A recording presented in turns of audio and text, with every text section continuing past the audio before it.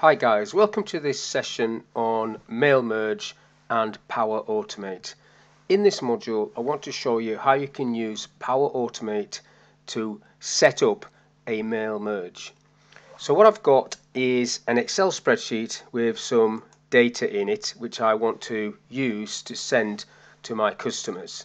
So I've only got a few records in this spreadsheet, but you'll get the idea when you see it in a second. And this is the spreadsheet that I want to use, and this spreadsheet obviously will have all my details in it. I'll just bring it across so you can see it. So there's nothing too spectacular in here, just 4 records, same email, so you can see the end product when I do this, and I'm just going to give them an update email. So if I just close this down, this is called stock list, and basically you have to save this as a table. So I've called this, if I go to table design, I've called it stock, so I'll be able to refer to that when I get into Power Automate.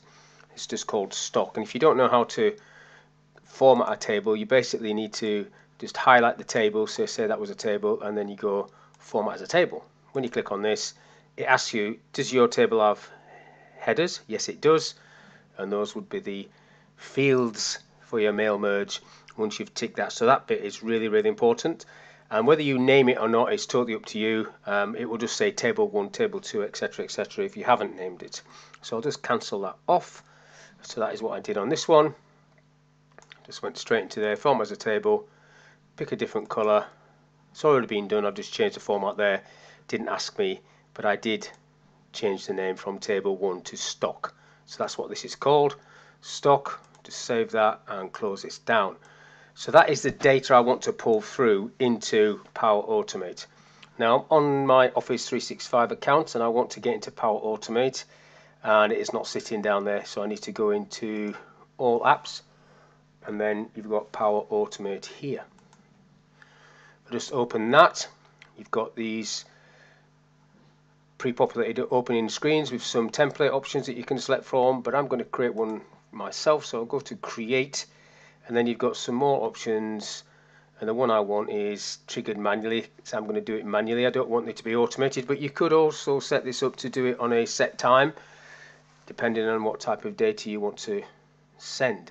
So I'm picking this one and I'm going to give it a name. I'll just call it email stock list, for example. You can call it whatever you want, and then it's going to be manually triggered, that one, and then I'm going to create it. Now it's asking me for the steps. What are the steps? So the first step is I have to get that data. So it's in an Excel spreadsheet, and you can see I've got Excel already there, but you've got some options down here.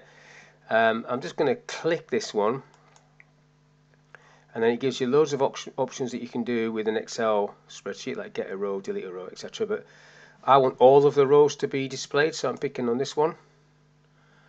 And then now what you've got here is location. Where is the file? Basically it's in my OneDrive, and whereabouts is it? It's OneDrive, and the file is called stock list, that one, 2022, and the table is called stock. So that's just getting the link to that Excel file. So that's where it is, that's the library it's in, and it's sitting there. So it just says OneDrive twice there because I saved that in the root of my OneDrive. I didn't put it in a folder as such, so it's just saying OneDrive. That's it. Now the next step is to connect that up to email, whichever email you've got. I'm going to use Outlook, but if you type email in there, you should get different email options like Gmail there, Office 365. That's one I want to use. So let's go for that one. And then I want to send an email. That's what I want there, send an email. I'm not deleting an email, so I'm sending it. I click on that option, and then you get this to. Who am I sending this to? Now this is where the dynamic content comes in Power Automate. So I've already got the table with an email address in. So if I go there, that's the field that's got an email address in. So it's going to be to email, whatever email is in your table. So if you didn't name your table and tick the option for column headings or the header rows are your column headings, you wouldn't have that option popping up there, so you need to make sure you do that in Excel. Now you've got that, so this is the subject area for your email. So what I'll put there is, I'll just call it product status. Spell it right. Status, that can be a title, subject. You can put some dynamic content. These are your fields from your table. If I just come down a little bit, these are all the column headings. You can put any of these in there if you want. Now the body of the message is basically whatever you want to say to these people. So hi, I'm going to say hi. Then I want some dynamic content, which is this list here. Name. So that's going to say hi Steve Saxton, whatever. And then your, and then I'm going to go for item. That's another bit of dynamic content. Is overdue. The price is, and then you go for another dynamic content down here. Price, please pay now. And then you can finish it off with your normal signature block. You don't need it. If you decide you don't want things in, you can just cancel them off. So let's say I didn't want that, and I can just change this. So it's just your item is overdue. That's all you're saying now. And then I'll just go regards Steve. And then at the bottom you've got show advanced options, where you can put from you can put your name in there. That's going to come up anyhow.